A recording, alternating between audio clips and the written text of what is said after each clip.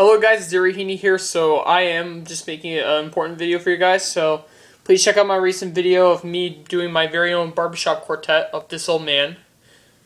And if you haven't seen it yet, please check it out. I think it's really cool because I just made my own harmony. So I was hanging with my cousin and my friend who drives me around, and I got 3 Mountain Dews today. I got Mountain Dew Baja Blast. Still have it in my area.